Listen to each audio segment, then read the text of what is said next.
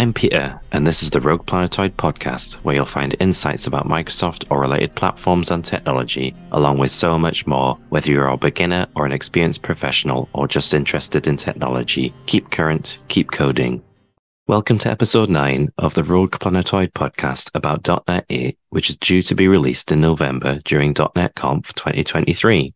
.NET 8 will be Microsoft's latest version of their .NET open source cross-platform framework for modern apps and services. You can build apps and services for Windows, macOS, Linux, and Docker, or using a single codebase to create native mobile and desktop apps for Windows, macOS, iOS, and Android.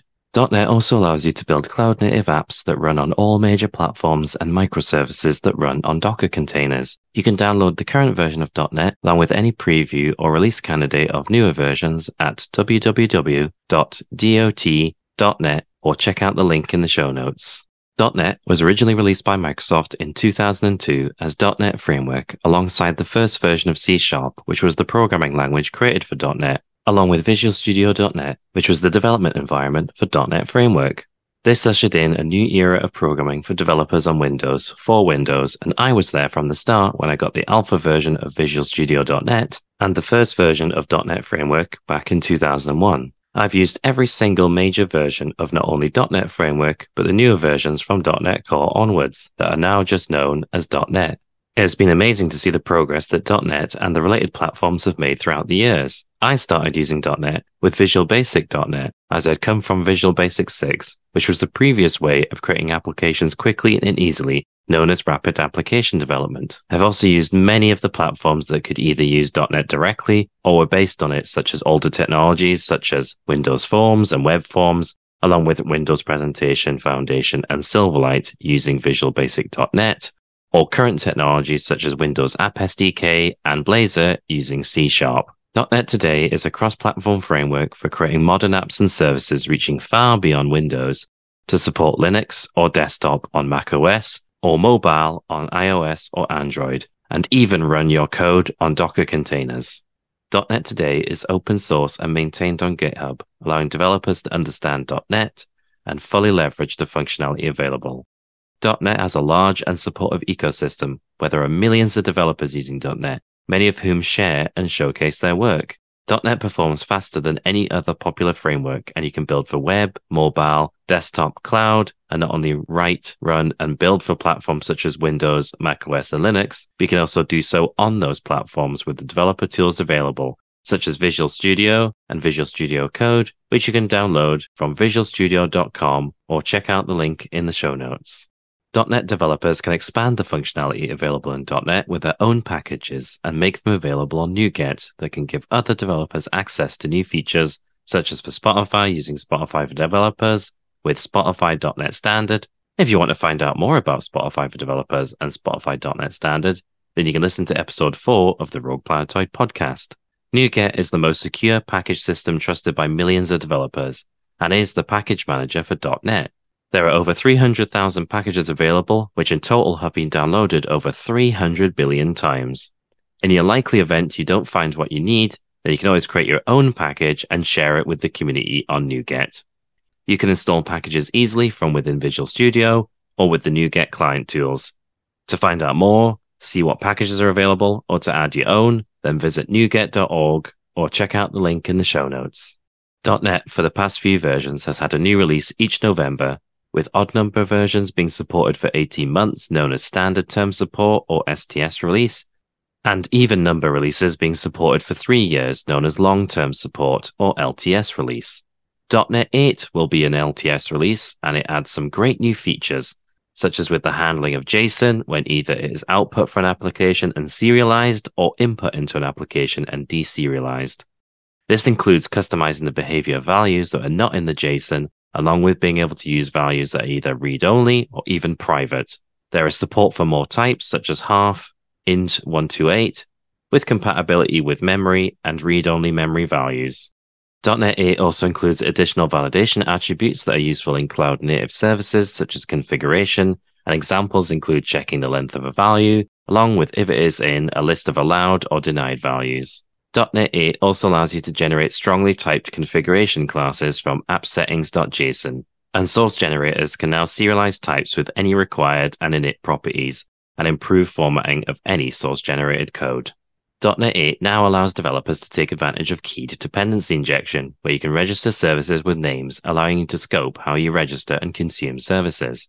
.NET 8, just like many of the recent releases, improves performance generally compared to previous versions, improving the experience for all developers. It is possible to use .NET 8 as of October 2023 with the release candidate that is available, with the final release coming in November 2023. You will be able to get the next version of .NET in November 2024, but .NET 9 will only be supported until mid-2026 as an STS release. For the following version, .NET 10, available November 2025, will be the next LTS release after .NET 8. .NET 8 will be released in November 2023 during .NET Conf, which is the largest .NET event hosted online between the 14th and 16th of November, and you can find out more about .NET Conf 2023 by visiting .NETconf.net or check out the link in the show notes.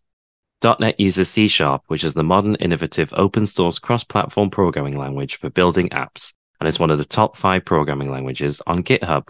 From Hello World to beyond, it's easy to get started with C# and then keep progressing to create apps you need, and there is plenty of support out there, and it's easy to read so you can understand what is going on, and if there are any problems, what is going wrong.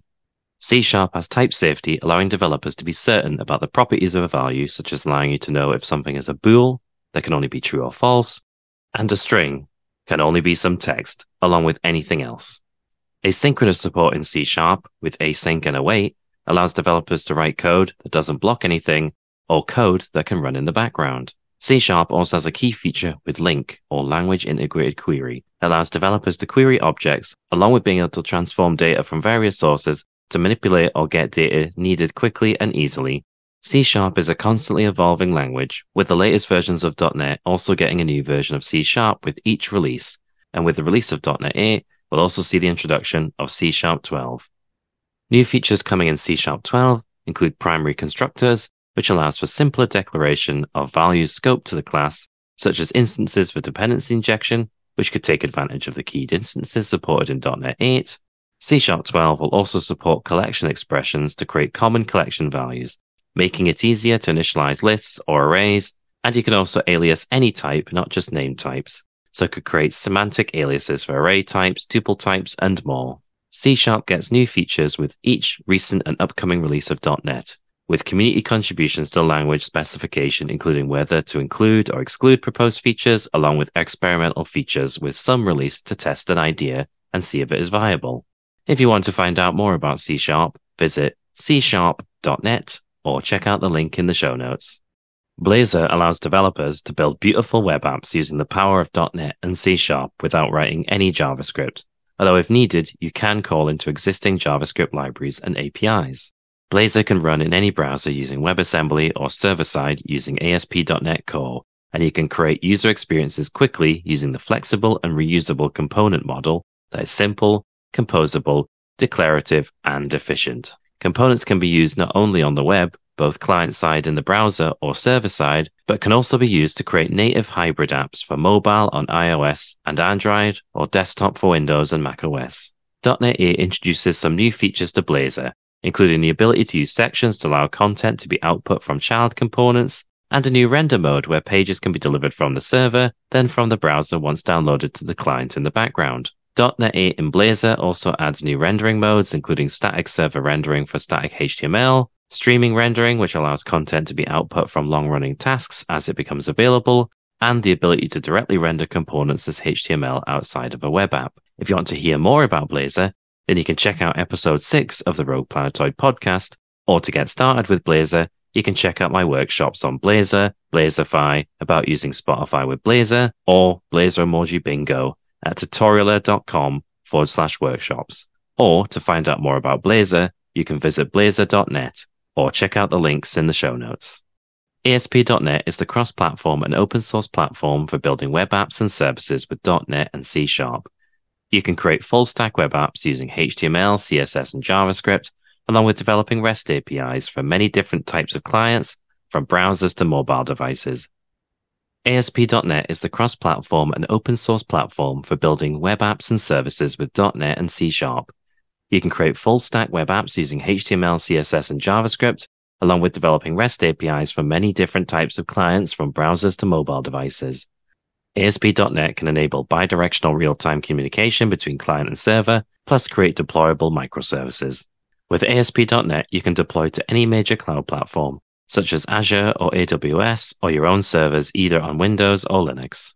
.NET 8 introduces new features to ASP.NET, such as explicit binding to form properties with a from form attribute, middleware to support anti-forgery with minimal APIs, and features to make it easier for developers to use ASP.NET Core identity for authentication when creating JavaScript single-page apps or Blazor apps. If you want to find out more about ASP.NET, then visit ASP.NET, or you can check out the link in the show notes. .NET MAUI allows developers to build native cross-platform apps for desktop and mobile using the latest technology for building native apps on Windows, macOS, iOS, and Android. .NET MAUI allows developers to use a single C# codebase and project for all target device types and platforms that have the look and feel of those platforms. You can also take advantage of Blazor components in .NET MAUI with Blazor hybrid apps.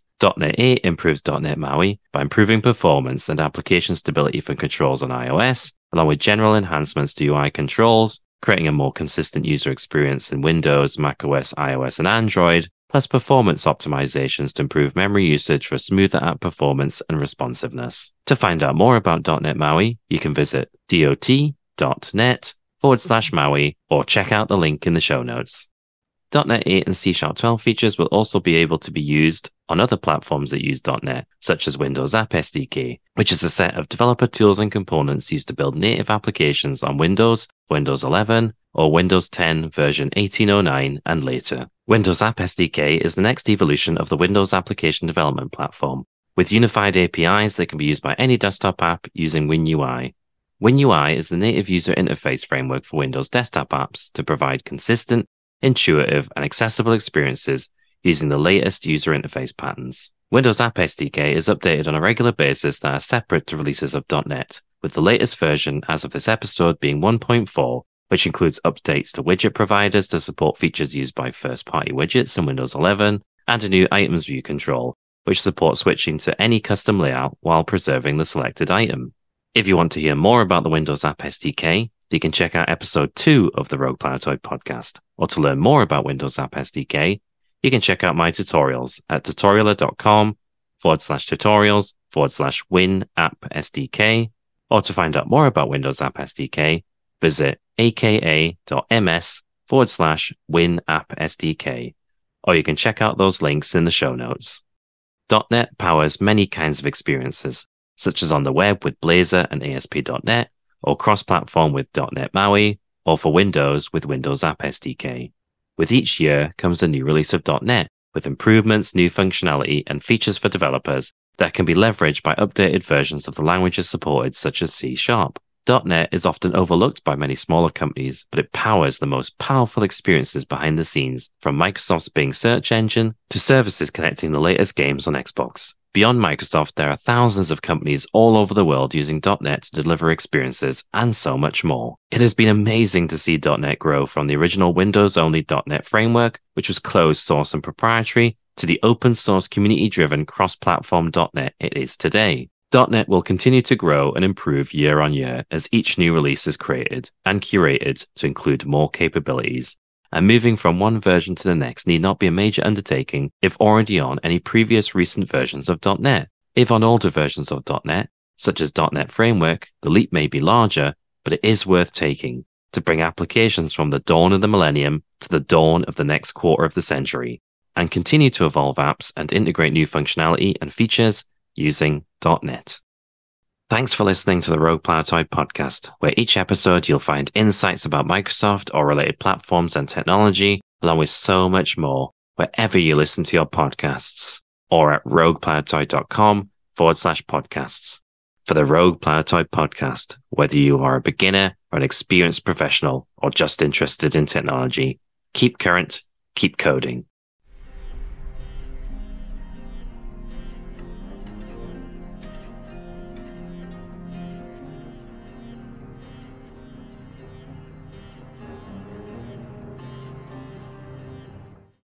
RoguePlanetoid Podcast is a production of Clirenton.